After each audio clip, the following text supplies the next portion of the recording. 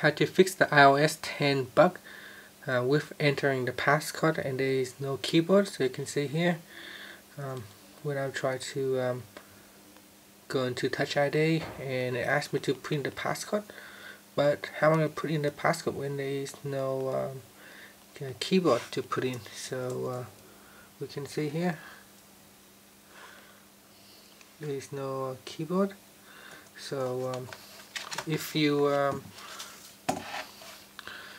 connected to a different device, like a Bluetooth device that has the keyboard features, then you notice you cannot enter the keyboard here. So if you are connecting to a different device, make sure it is switch off.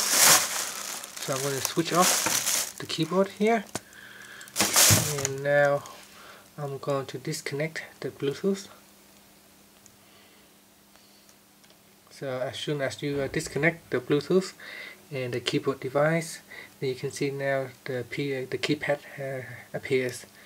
So if it does not appear, then make sure that you turn off the external keyboard. And now I can put in the passcode, and there it is. Thank you for watching this video.